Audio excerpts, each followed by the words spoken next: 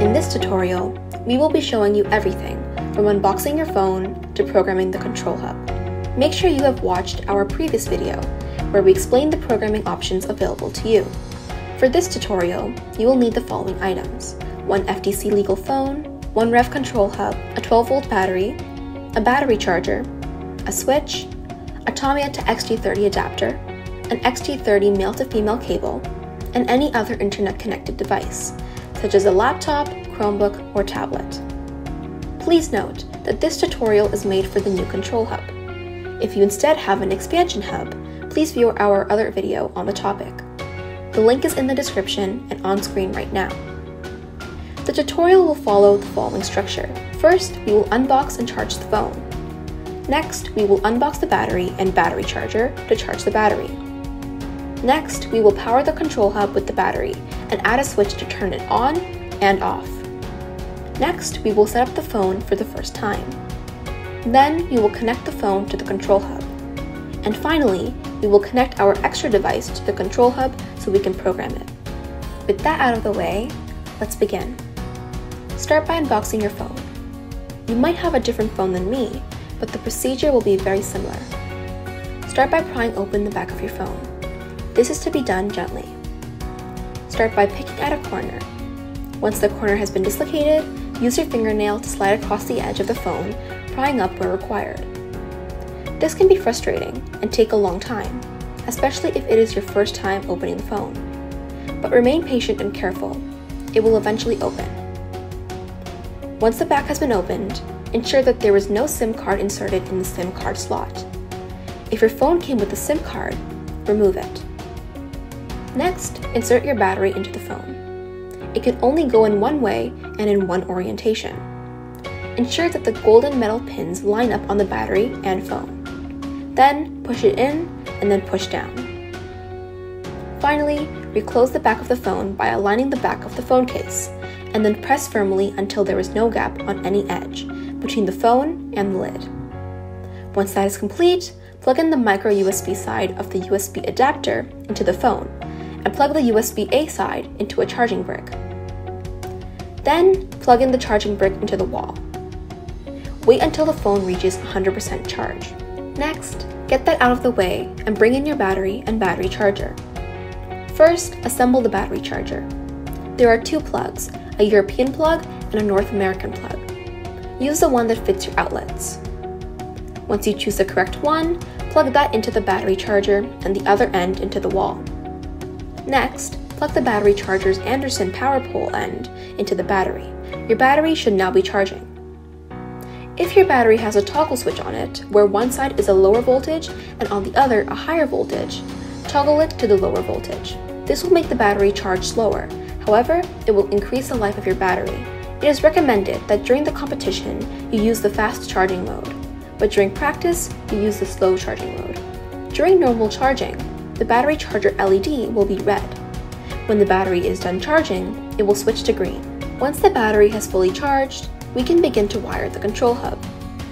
The wiring diagram looks like this. Begin by taking out your Tamiya to XT30 adapter. Connect the Tamiya end to the battery. Connect the XT30 side to the female end of the switch. Next, connect the male end of the switch to the female end of the XT30 extension cable. Finally, connect the male end of the XT30 extension cable to the female port on the control hub.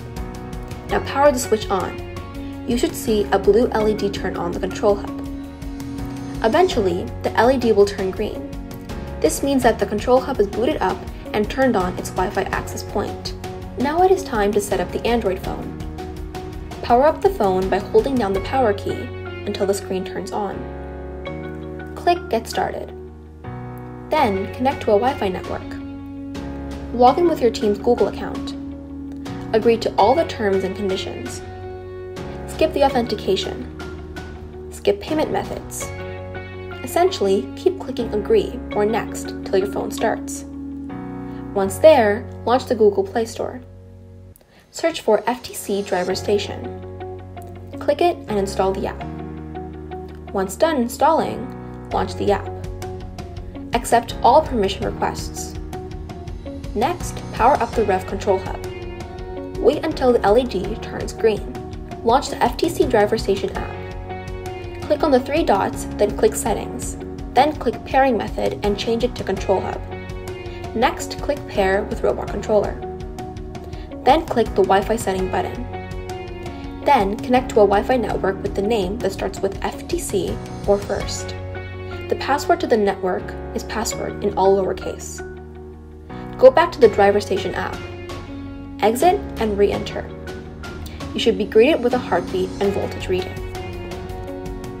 Click the 3 dots, then click Configure Robot. Click New, Expansion Hub 1, and once again click Expansion Hub 1. Then click Motors.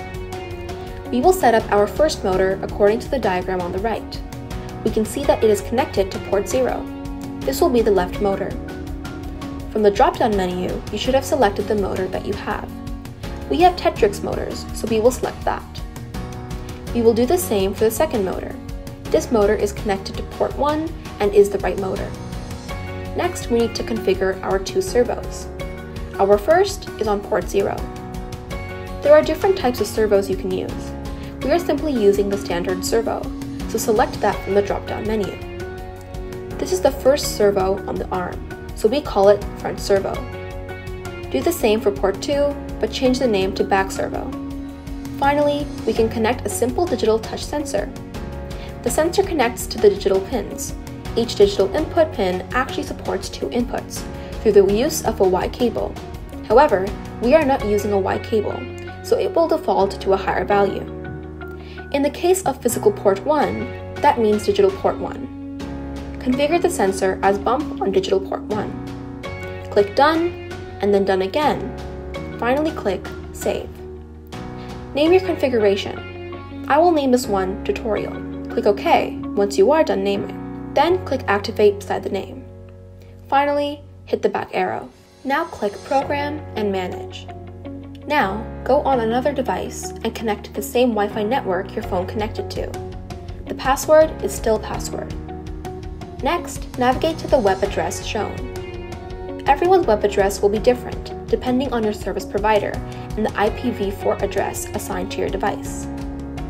If you are connected to the Wi-Fi network and have navigated to the exact same address, you should see the robot controller dashboard appear. From here, you can program your robot in blocks or on bot Java, and manage settings of the control hub. The first setting you need to change is the password. Click the Manage tab. Then type your own unique password, both in the new password and confirm password boxes before clicking Change Password.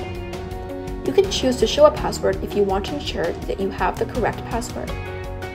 After this happens, you will be forced to reconnect to the Wi-Fi network from both your external device and your driver station phone. That is all for this tutorial.